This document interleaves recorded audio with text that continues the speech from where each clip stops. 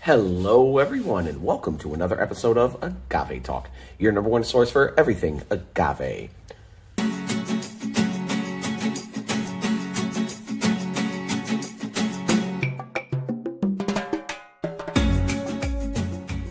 We appreciate you being here with us today.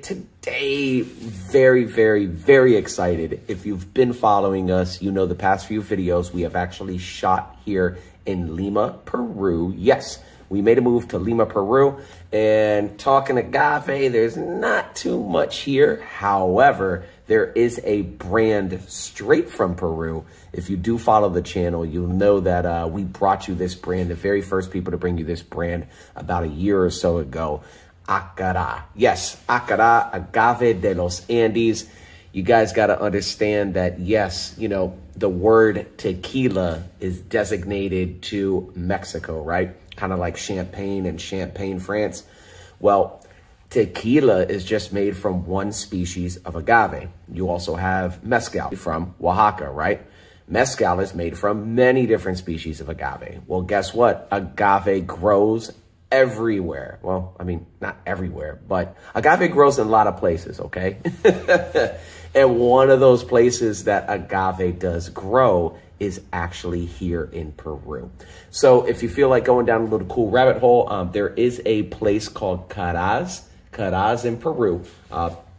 Go check that out. Look that out on a map. This is actually coming from really high up in the mountains.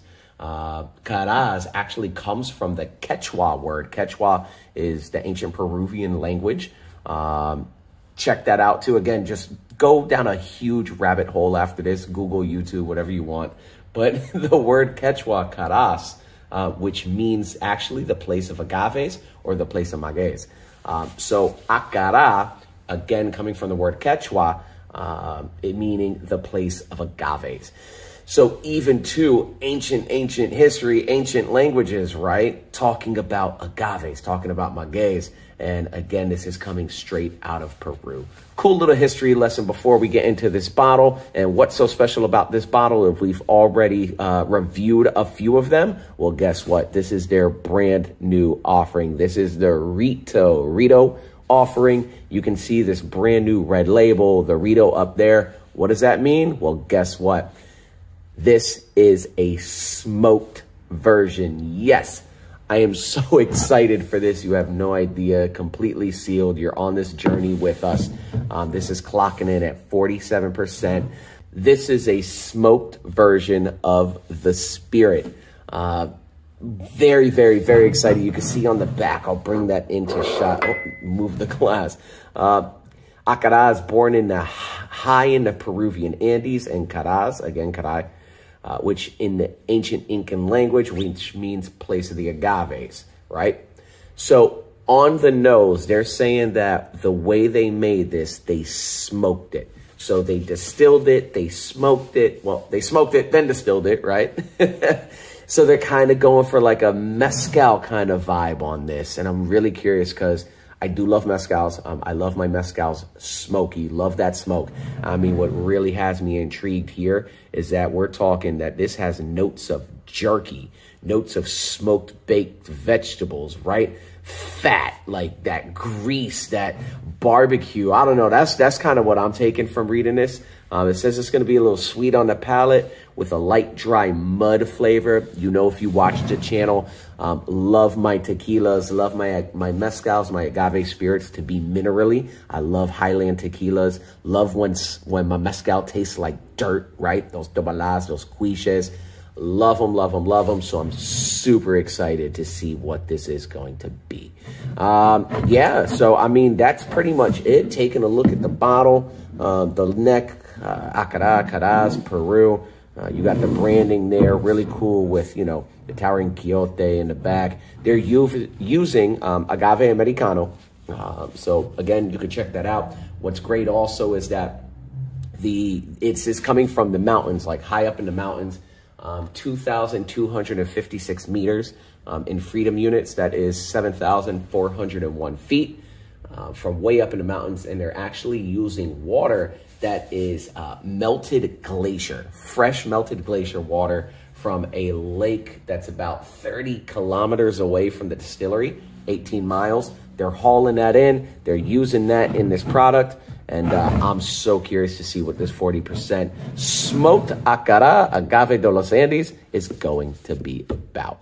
So cool. Thank you guys for being here. Ooh, missed that. Cooked in clay ovens. Again, at that altitude, right? That 2,256 meters above sea level. Meters above sea level. That was, again, 7,401 feet. All right.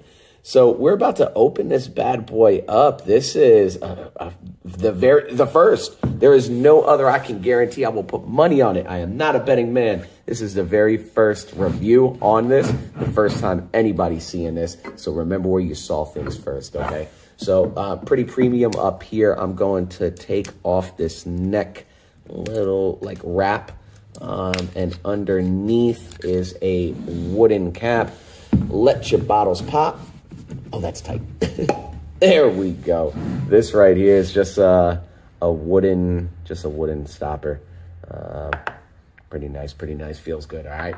So if you have not done so already, please hit that like and subscribe, as well as follow us on Instagram at Agave Talk, all right? So, oh, man, I'm excited. I'm excited. I really am. Let's see what happens. So looking at this, completely clear. They say, even some of the marketing, they were saying that this is beyond the clarity of water, right? Even clearer than water. This is pretty clear. You can see the legs and tiers right there. That is not going anywhere. That is stuck to the glass. That is not moving. I mean, you can even, God, no, you can't really see. Yeah, right there in the back. And this is the front. Still not moving. We got a tiny bit in the back. I mean, that's ridiculous how long that's sticking on the glass, all right? Let's take a smell. Okay. I'll be honest, I was expecting more smoke. There's not a lot of smoke on that initial smell. It is there, it's in the back, but I was expecting the way they were marketing, you know, that it's a real smoke. They smoked it. I was expecting more. I think I hyped myself up a bit more than maybe I should have. But again, the marketing is all about, you know, they're really getting that smoky, that jerky. You're getting, you know, this is the reason, the Rito, right? That's this version is they actually smoked the agaves before they distilled it. So I was expecting a little bit more, but it's definitely there. It's definitely there. Don't get me wrong. I was expecting a punch in my face. You know, let me rephrase that. I was hoping for a smoke punch in the face. I love smoking mezcals and agave spirits. And this is definitely there. It's kind of like charcoal. So it's not like a wood smell. It's more of like a charcoal carbon, like briquettes. It definitely has more of a mezcal vibe to it. Definitely kind of espadín. Like it's got like an espadín vibe to it. But you are getting that agave americana in there. Oh man, as that opens up, you're definitely earthy.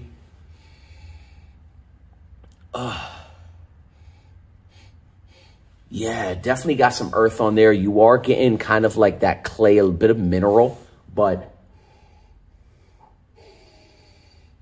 yeah, the smoke is on the end. It's not on the initial, but it's definitely earthy. It's got the earth, it's got the agave, and it's got the hints of smoke in there. Oh man, this is nice. I can see, you know, like if I had a piece of beef jerky, I know you're saying it's a taste, even the smell, mountain smells, not sure what the mountain smells would be. Maybe like some dew, like if you wake up in the morning, the ground's all wet, the grass is wet. Maybe the fire, you start a fire real early in the morning and it's kind of mixing with the humidity in the air. Oh yeah, that's nice. That is nice. As I'm kind of explaining that picture, you know, memory, smell, everything, it's incredible how it works. And as I'm like picturing that picture, I go camping often, like that really helped with the nose on this. Let's take a sip. Let's take a sip. Cheers. Salud.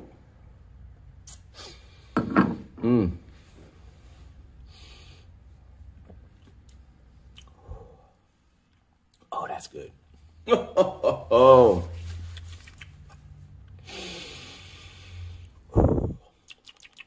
So, definitely a bit more smoke on the taste and the smell, for sure.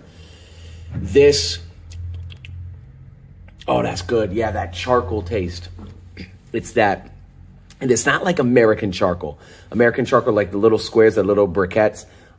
If you've gone outside of the States, you know, many countries, they'll actually use, they call it carbone. Well, in South America, carbone, where it's like the plates of like real bricks of like charcoal, right? It's not the tiny little like artificial looking stuff that looks like little squares you get in the States. It's like the long, like you could smack it. It's a piece of tree, right? That has been fossilized. That smell when you're cooking over a grill, parrilla, right? My Peruvians, if you're Peruvian watching this, anticuchos, you're getting that grill smell in the flavor. Let me take another sip.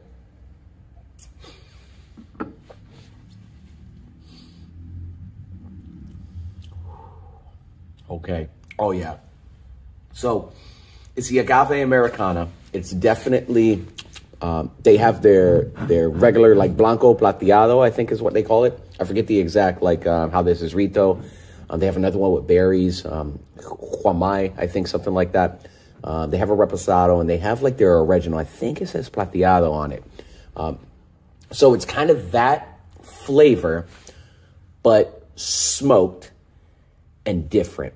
Not really sure how else to describe that. But it's definitely, it's not espadín, right? It's not Blue Weber. Again, guys, it's a completely different species of plant. Americana, Agave Americana is not really one of my favorite distilled maguey species. And this, though, it's taking it to a different level, and I'm actually really digging it.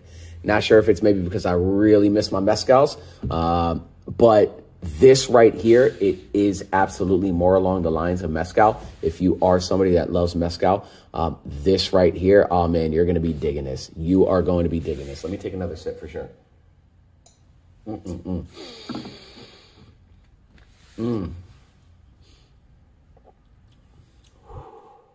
Oh, yeah. Oh, man. Definitely rustic. Definitely earthy. You're getting I could see it's kind of meaty. It's definitely kind of meaty. Again, like when I was talking about that fat content, right? Like you can even see right there. You can see it on the camera. Just lines of the leftover legs and tears. I'm not going to wash this cup tonight. Oh, there's still a tiny bit in there. I'm not going to wash this cup tonight. And I would recommend other people to do that as well. If you really want to kind of nerd out, drink a cup, especially out of a Rito glass. Drink a cup, leave it overnight, go back in the morning and smell it. It's going to smell so cool, so different. All that alcohol that might have been there is completely gone, and you're really left with some really cool notes. Let me take that last little drop.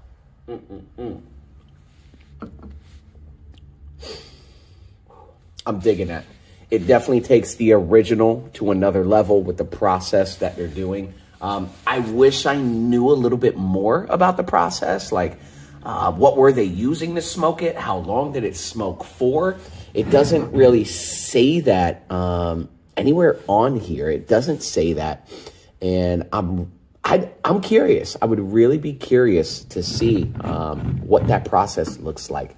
And if I do find out, we'll update you on Agave Talk. So if you have not done so already, please hit that like and subscribe, as well as follow us on Instagram at Agave Talk, all right? And when I do get an update, I'll definitely put it there. My apologies for the car alarm that's going on in the background, if you can hear that or not. Again, guys, we're living in the city, Peru, and this right here, through and through, an absolute gem, straight from Peru itself, Agave de los Andes, the agave of the Andes. So, Aqara, thank you. This right here, amazing, amazing. I'm really digging a Rito, really digging this, and I would highly encourage anybody who especially loves mezcal, definitely look for this bottle, all right? Thanks for being here, everybody, and take care.